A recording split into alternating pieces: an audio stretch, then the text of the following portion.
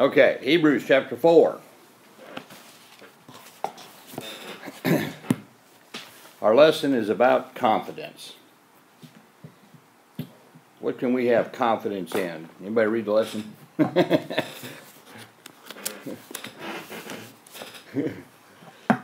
No response. Oh boy. Have confidence in the Lord doing what He said He'd do. Mm-hmm. Well, our lesson is, remember, we're learning about Jesus and who He is, right?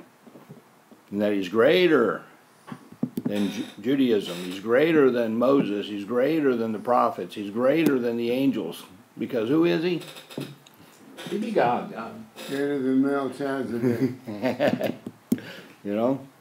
So, in 4, the first part of it, again, we get a little bit of redundancy in explaining about making sure we're doing the right thing so we can enter His rest, unlike those who went through the desert, right, who could not enter His rest. Okay? Our lesson this week is focusing on the last part of 4 and the first part of chapter 5. So, if we drop down to 11, and I wrote the word now, comma, in front of it, now, because of all of this that's happened before, let us therefore be diligent to enter that rest, lest anyone fall through following the same example of disobedience. You don't want to be like the disobedient Israelites that ended up wandering in the wilderness and dying out in the wilderness in a 40-year period, right? Correctamundo. You know, when Jesus offers us rest, why not take it and stick with it? And we went through last week about you're able to stick with it to the end because you truly had it to begin with.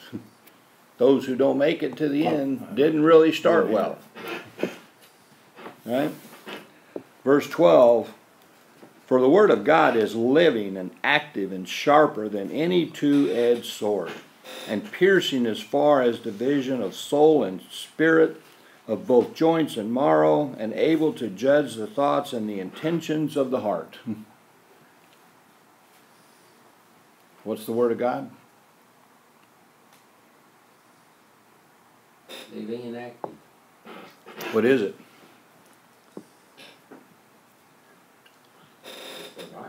The Bible, right? Jesus. Jesus. In the beginning was the Word, and the Word was with God, and the Word was God, right? Who's judging us and our intentions of our heart but Jesus Himself, right? Yes. 13, and there is no creature hidden from His sight, but all things are open and laid bare to the eyes of Him with whom we have to do, right? If we were to go to the bottom of the sea, He'd be there. there's Jesus. If we were to go to the moon, there He is, right? He's always there. And we have to deal with the fact that we have this sin nature. We have to deal with Jesus, who's going to judge us. Going to separate the sheep and the goats. Right? No matter where we are, we have to deal with that. But in verse 14, since we have a great high priest who has passed through the heavens, Jesus, the Son of God, let us hold fast our confession. So we have this, quote, great high priest. Right? Who's the high priest? Jesus. He's our high priest. He's writing to the Hebrews. What do they know about the high priest? That would be God the Father. No. It's the guy that leads the temple. The guy in the temple, what does he do? What's his unique assignment of the high priest? He's supposed to interpret what God says. He represents God to the people. He represents the people to God. That's his main thing. But in order for there to be atonement, what did he have to do? Make sacrifice. Have sacrifice. For For the sins. of The people. the people. Before he could do that, what did he have to do? Had to kill a bull. He had to kill a bull. That's exactly right, because he had to make sacrifice for his own sins and for his family. Before he could be cleansed to be able to enter the Holy of Holies. Right? The Holy of Holies, what's in the Holy of Holies? The Ark of the Covenant. What's on top of the Ark of the Covenant? Two cherubim. Two cherubim. And Mercy seat. the mercy seat. Right? So he'd go in there and sprinkle the blood on the mercy seat. Now, rumor has it that he had a rope tied around his ankle, because nobody else could go in there. That's right. Something happened to him, they'd have to pull him out from behind the curtain. He's supposed to have bells on his. He did, but if he fell down or something, you know, they couldn't go in there to get him. So, understand, they had a rope tied around his ankle so they could pull him out if they had to, right? Because he was the only one that could go in there. Now, Jesus now being our great high priest, who passed through the heavens. What does that mean? He came from heaven. I think what they're saying here more explicitly is he went back to heaven. He ascended after being resurrection. He ascended back to heaven, passed through the heavens. Jesus Christ, the Son of God. If you have a king and he has a son, is the son of the king royalty? Yeah. Yeah. So the Son of God is deity. There's no getting around this. And all those people that want to make Jesus out to be Michael the Archangel or some other created being or whatever, you know, they totally miss the point. You know, Satan's not called the great deceiver for nothing. He's good at deceiving people into believing all kinds of garbage. But if you actually study the Bible and let it tell you what it says, right, it's very clear that Jesus is God. So he's telling us that we have a high priest who's passed through the heavens, who is God himself, right? Let us hold fast our confession. What's our confession? That Jesus is God. Jesus, yeah, Jesus is Lord. Jesus is our Savior, right? We do not have a high priest who cannot sympathize with our weaknesses, but one who has been tempted in all things as we are, yet without sin. What's unique about Jesus? He was without sin. He was without sin, but He was a man. he was a man, right? A high priest who cannot sympathize. You know, we're going to read in a minute that the high priest is selected. God chose who the high priest would be, right? But he chose him from the men, right? So he could sympathize with us. What's the difference between sympathize and empathize? One starts with the S, one with the V. Empathize is you feel our pain.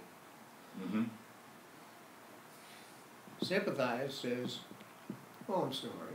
The other way around. Sympathize, to have empathy means, oh, I'm really sorry that you're down there in that well and can't get out. Sympathize means I jumped in the well with you and we're going to get out. Yeah. Okay. Jesus, what did he do? He became a man. I jumped in the muck with you. Who then was tempted in all things as we are. So can he sympathize with us as the, quote, human high priest could? Sure. Because he's human. And God. The unique God-man of all history, right? So he does that for us, right? Now, when Christ was tempted and yet did not sin, what did he use to avoid sin? How did he not sin? Prayer. What do you? What did he use? What was his weapon? Prayer to God. Prayer and Scripture. Scripture. Right? And the Holy Spirit. And the Holy Spirit. What do we have? We have the Holy All of Spirit. those things. Above. Right? We just don't choose not to sin like Jesus did. Right? Okay, verse 16. Let us therefore draw near with confidence to the throne of grace, that we may receive mercy and find grace to help in time of need. So the high priest could only enter the Holy of Holies once a year, Once a year. right? To make atonement for the sins of the people. Once a year. So it's all this purification process, right? We are to draw near, and by the way, this is an ongoing, the Greek tense, it's ongoing. We are to keep drawing near, right? We are to approach God. Just keep on approaching God with confidence. One of the commentary was talking about a picture of when Kennedy was president, and he's in the office, and he's working on some papers, and his son is sitting by his desk on the floor playing, right? Yeah. You know, how many people would be allowed to enter the Oval Office while the president was working just to play? Any fence jumper. Yeah, any fence jumper. That's good. This is recorded, right? In the future, people are going to go, what? A fence jumper? What does that mean? Yeah, any fence jumper. You know, Why? but That's the still son is allowed, right? Right. Mm-hmm. The family, right? Now, God has opened the door through Jesus for us to come boldly. So when we have a need, even when we don't have a need, can we come to the throne of grace? Yes. Right? Yes, we can. Who's there? Who's at the throne of grace? Jesus. God the Father. God the Father's there. Jesus would be there. Yeah. God is there. What does He do for us? Jesus is there interceding with God the Father. We come into the room and say, oh Lord, boy, do I need help again today. Right? And what does He do? Does He kick us out? No. He's going to give us what? Mercy and grace At the proper time. at the proper time. It's His time, His time. Yeah, his not time. necessarily mine. Yeah, you and I got that story down. Right? Now, what's the difference between mercy and grace? Well, grace is unmerited favor. You can't do anything to earn it. You can't Getting do something anything- we don't deserve. Right. Grace. Mhm. What's mercy? Not getting Not getting what we do deserve. Right? So God is providing for us everything we need, not giving us what we don't want or deserve, right? But giving us mercy and then giving us grace. And Sound we like can a- enter. Sound like a whitewash, doesn't it? Kind of. Well, it's more than that. It's cleaned up from the inside out Yeah. instead of the outside in. And He says we can come with confidence, with boldness. We have perfect freedom to speak our mind. Mm-hmm. Whatever our problem is, God's telling us, come and tell me about it. Talk to me. If you had a problem at home, could you go to your father and say, Dad, I got this issue?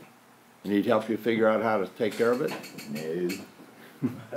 Well, No. usually, Not usually, not of my father. the issues usually involve the parents.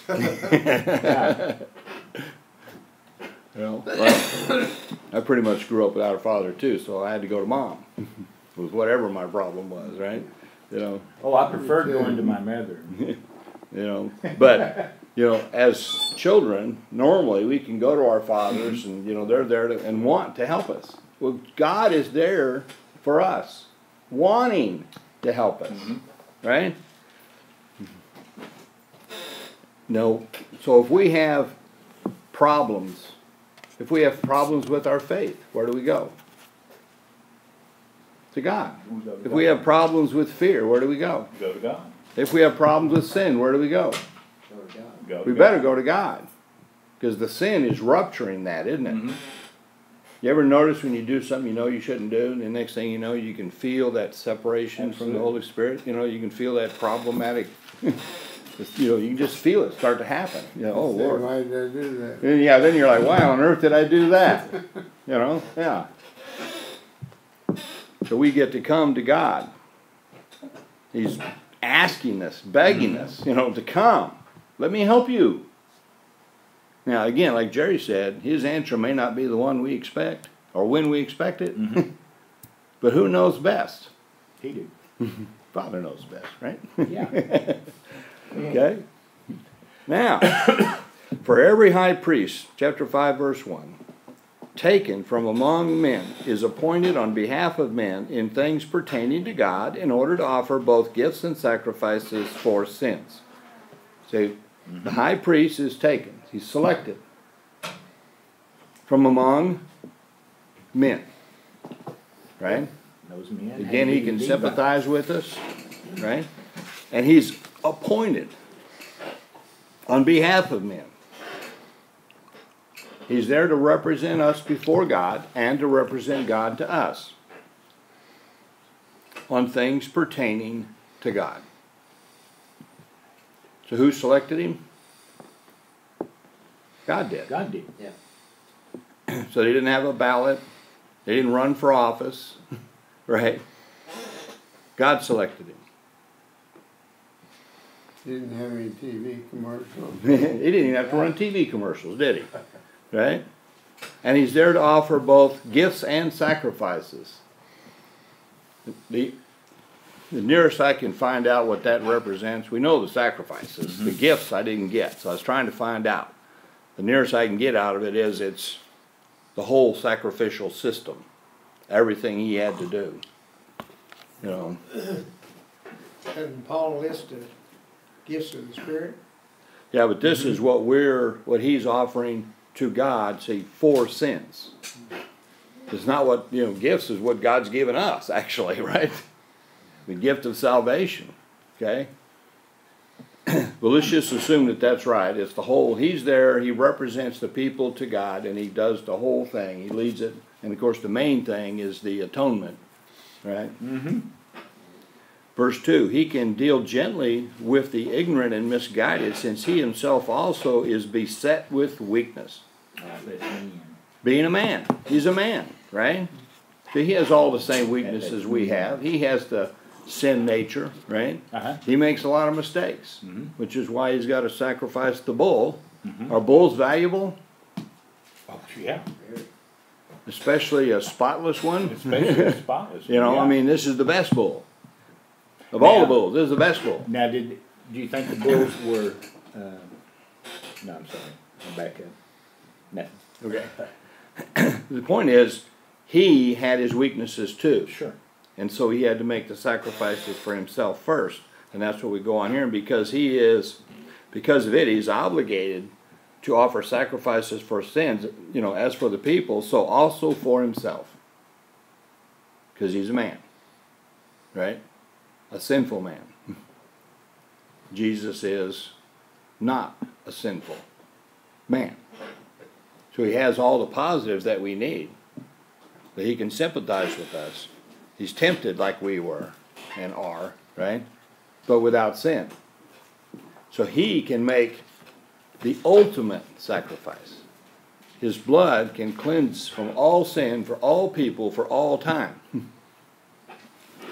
Verse 4, no one takes the honor to himself. You don't get to go take it, right? You can't be some king somewhere, conquer Jerusalem, and say, okay, I'm now high priest. Right? But receives it when he is called by God, even as Aaron was. God had to call him.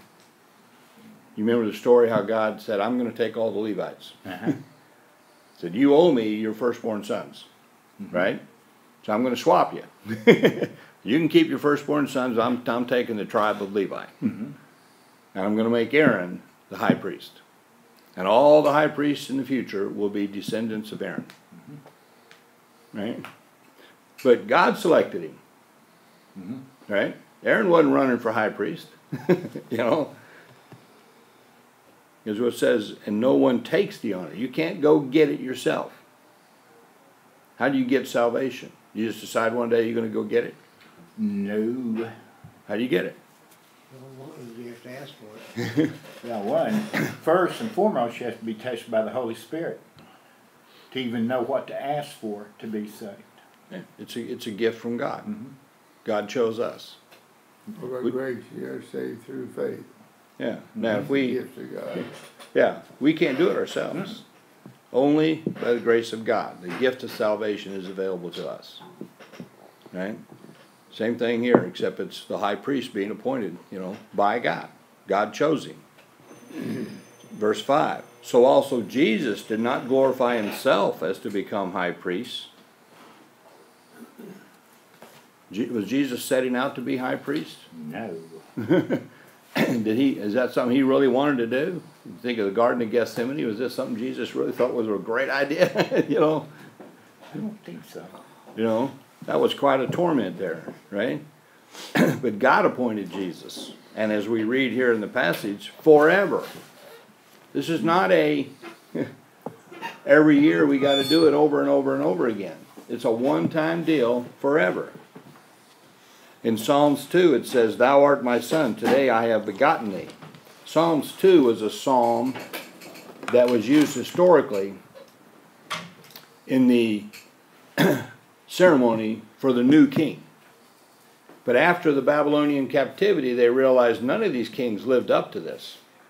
And it became a psalm that they recognized was messianic. But yet it applies to Jesus, the Messiah. Just as he also, in another passage, this is Psalms 110, Thou art a priest forever, according to the order of Melchizedek. We're going to learn more about Melchizedek when we get to chapter 7. He's a unique character, right? You all remember the story? Abraham gathered up his, 315 trained armed men, and they went to recover Lot, because these 4 kings from the east had come and conquered Sodom and had taken him and all his stuff captive in it. So Abraham went and got them all back, right? And he comes back with all the people and all the goods, and he gives 1/10 of everything to the priest of the true God. All of a sudden he disappears.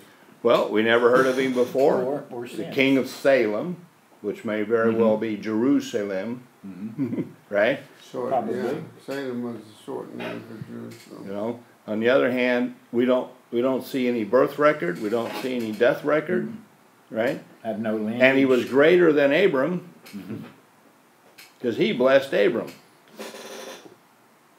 right?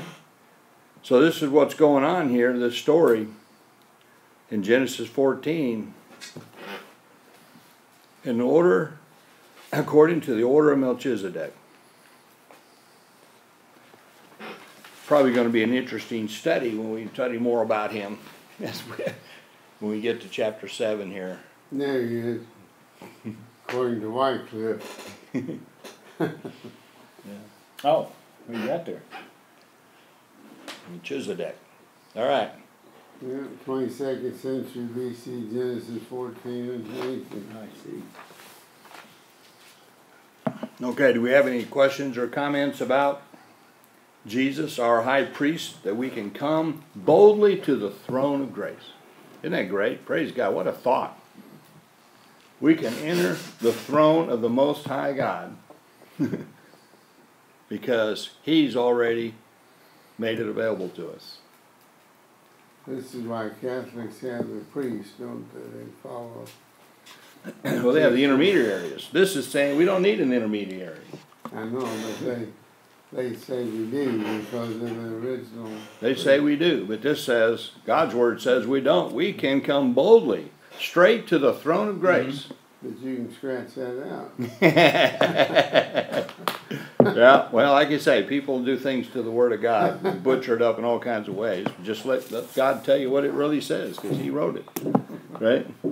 And it says we can enter. So when we got issues, no matter what they are, from high blood pressure, right, to the friend with skin cancer, to deaths in the family, big stuff, little stuff, how am I going to pay my electric bill this week? Or, right? My sons have problems, right? My grandchildren have problems. Well, we live in the real world. Everybody's going to have problems, right? You bet. But what can we do? We can go right to God's throne. And who has the most capability to assist? Jesus. Yeah. Exactly. So why do we wallow in the problem ourselves and not take it to God? Because we think we're smart. Thus proving how ignorant we actually are. Right. And it's very difficult for the human mind to turn it over to him completely. Yeah. Well, that's pride. Right? That's right. Lord, I got this one. How do You know. you get rid of pride? It's always there. You just have to really fight it. Well, you go to God and say, God, I need help getting rid of my pride. It's like the lady that was late for a meeting and was driving looking for a parking place. Said, Lord, please give me a parking place real quick. And somebody backed out and right in front, and she said, never mind, God, I found one myself. Yeah. Unfortunately, all too often we behave similar to that, don't we? Absolutely. Yeah. So instead of trying to do everything all by ourselves, why not go get the greatest power that there is to help us?